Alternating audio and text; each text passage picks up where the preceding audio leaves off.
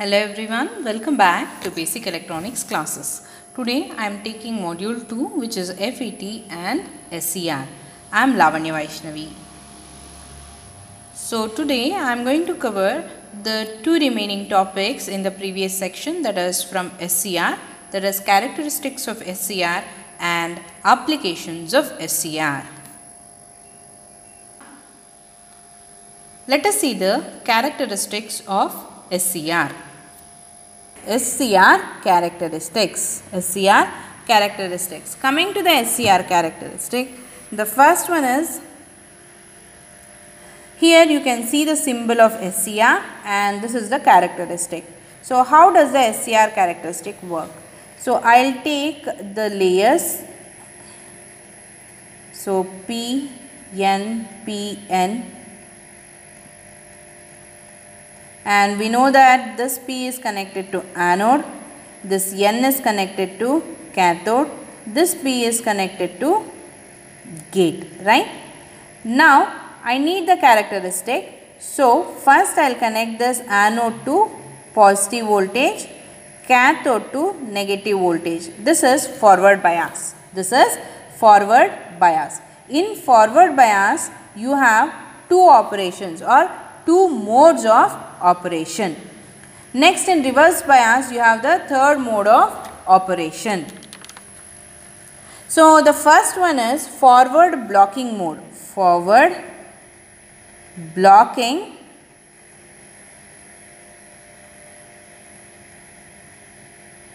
mode. The second one is forward conduction mode. The next one is reverse blocking mode.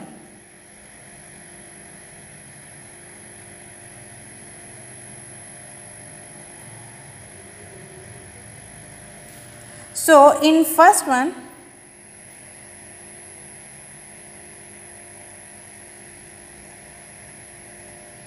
now there are three modes of operation. One is forward blocking mode, forward blocking mode, forward conduction mode, and the next one is reverse blocking mode. Now let us analyze this. First thing, for forward, first two steps we need anode to be connected to positive, cathode to be connected to negative. The same thing we have done. So this is the current axis where I get anode current, and this is the voltage axis, that is the voltage drop across the anode and cathode, that is completely across the SCR. Now, so I make gate current equal to 0. First I will take Ig equal to 0 and I will start increasing the voltage VAK. I will now start increasing the values of VAK. The current will slowly start increasing and it reaches some point. At this point which is called forward blocking mode, there is a cutoff here. There is a cutoff here. Once it reaches this point, it will suddenly go back to 0. And this point is called forward block over voltage. It is called forward block over voltage, which is called forward block over voltage. And once it reaches the forward block over voltage, the voltage across the transistor will suddenly drops to certain point.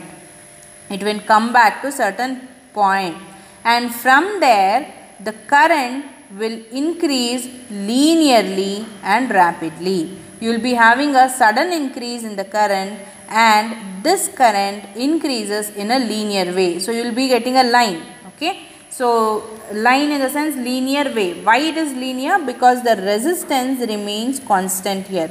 So you will be having a resistance here which acts as which makes the current to vary linearly. Okay. So you increase the VAK, the current will also increase gradually at certain point where you meet the forward block over voltage. After that, the voltage drop across the transistor or SCR will reduce to certain point. From this point, the current will again increases linearly. You will be having a gradual increase in the current. Now let me change the value of Ig. I will take Ig equal to Ig1. I am changing or increasing the value of Ig. If I increase the value of Ig, the current will again take the same path, but it reaches the forward block over voltage at an earlier point. So look at this. This is the first point without Ig. This is the second point with certain amount of gate current. So as you increase the gate current, this breakover point get reduced. And rest of the characteristic, that is the linearity remains the same. So look at this, the same thing has been explained here. So I have two more points to pen here, I will tell you. Like look at this, this is the forward breakover voltage for the first case where Ig value is equal to 0. When Ig value equal to 1, this is the second one, and this is third one, and again this is the fourth one. So this is holding current. So the current reaches when the voltage reaches the breakover voltage, or the current reaches the holding current, when the voltage reaches the, take a break. When the voltage reaches the breakover voltage, or the applied voltage reaches the breakover voltage, the current will drop to certain current value, which is called holding current. After once it reaches the holding current, it will gradually linearly increase. This is about the SCR characteristic. Let us see some important definitions here. So the first one is forward breakover voltage. What is the definition of forward breakover voltage? It is a voltage at which SCR enters into conduction mode for the given Ig. Correct? If Vf decreases as Ig increases. Okay. So the same thing I told you. So after this point, once your SCR reaches the breakover voltage, it will turns on. So this is the on state. Next, holding current. It is the value of anode current below which the SCR switches from conduction state to forward blocking region. Okay. So I told you that we have three different regions of operation. Here, this one, the first region is this one, which is forward blocking mode, and this is the forward conduction mode. This is the blocking mode, and this is the conduction mode. So that is what we mentioned here. It is the value of anode current below which the SCR switches from conduction state to blocking region. Correct? So when the value of SCR or when the value of Ia is below IH, it will reaches the blocking region from conduction region. So this is the conduction region and this is the blocking region. So it will reach from conduction to blocking region when the Ia falls, that is anode current falls below IH value. Next is latching current. So latching current, it is the value of anode current requires to keep the SCR in on state. This is not in, sorry, make it as on state after removing the gate signal. I told you that we can also remove the gate signal and even if I remove the gate signal, the SCR turns on. SCR will remain on. So there should be some minimum amount of anode current, that is anode current Ia, so that the device is on. What is that minimum amount of current? That is latching current. Next is forward and reverse blocking regions. So I told you about forward blocking region. So this is the forward blocking region.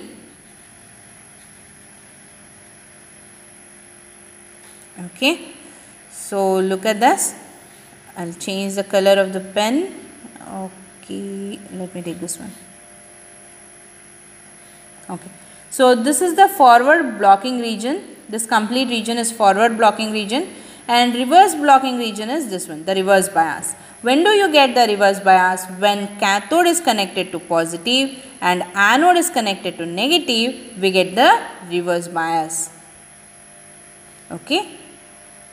And reverse breakdown voltage, it is the voltage corresponds to Zener or avalanche breakdown voltage of PN junction. So in the reverse bias,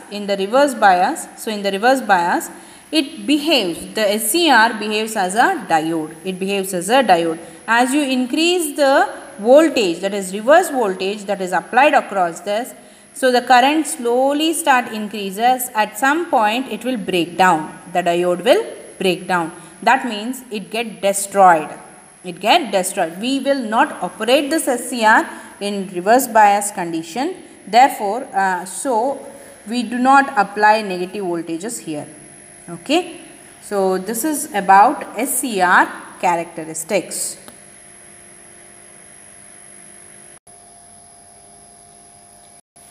The last topic is applications of SCR. So here in the applications of SCR, let us see the major application or one of the important application, which is variable resistance phase controller, or it is also called as half wave variable phase resistance control.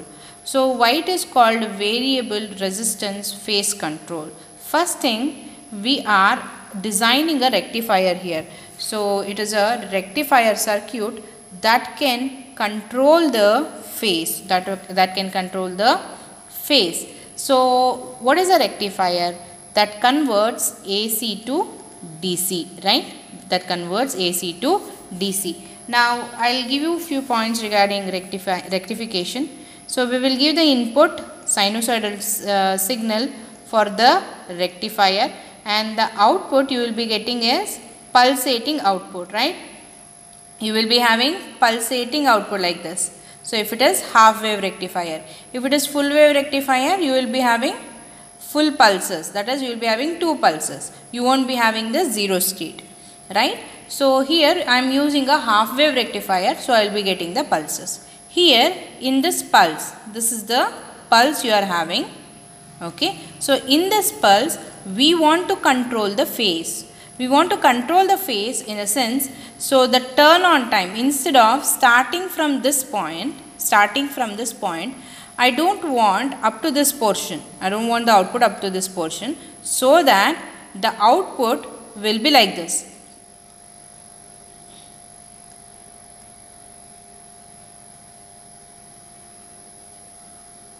So the output will be like this. So look at this output, how it is. So you won't be having certain portion. So this portion is not there, right? This portion is not there. So we are removing certain phase here. So look at this. Variable resistance phase controller. This is how you control the phase. So that is what the phase control means. Variable phase resistance controller. Even this means the same thing. Now you have RL here in the circuit. You have RL, which is load resistance. R is a resistance, and R1 is a potentiometer. What is R1? It is a potentiometer or a variable resistance. In the sense, I can vary the value of resistance. Suppose R1 is a resistance that can vary from 1 kilo ohm to 10 kilo ohm. Okay. So R1 may be a resistance that can vary its value from 1 kilo ohm to 10 kilo ohm. So if you have the old FM boxes at your home or any audio device at your home, you will be having a knob to raise the volume and to reduce the volume. That is nothing but a resistance that changes its resistance. The same thing here, you will be having a knob here to vary the resistance here. So I'll assume that R1 is a potentiometer that can vary its resistance from where to where. Minimum value it can take 1 kilo ohm and maximum value it can take 10 kilo ohm. Now this is how the resistance is varying here. This is just an example. Now based on the varying of your resistance, the current Ig is decided. The value of Ig is decided. Once Ig is decided, according to the Ig, the turn on of the SCR is decided. Turn on the SCR is decided. Initially, I will take Ig such that, or I will set the value of resistance such that you will be having IG current which is not capable of turning off or turning on of SCR. That is, I will maintain IG less than the value where the SCR will not turn on. Okay. So slowly when I start increasing it, there will be a current passing through here, IG, which increases the value or which turns on the SCR, which will turn on the SCR. Once the SCR is turned on, it will start conducting. So what happens when it starts conducting? You can see you are giving an input as a sinusoidal signal, and this sinusoidal signal will pass through the SCR, because this conducts only in one direction. It conducts only in one direction. Unidirection device, it conducts only positive peak. It will not conduct the negative peak. It conducts only the positive peak, and this positive peak passes through the SCR, and hence you will get that across the load.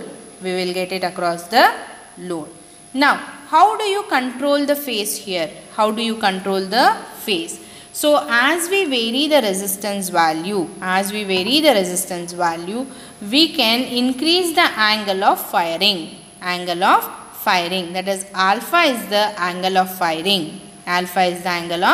firing. So, as you increase the value of resistance, the turn on time of the SCR will increase, so that your SCR will turn after certain phase, that is after certain delay. So, you will be getting a waveform like this with a clipped portion here, with a missing portion.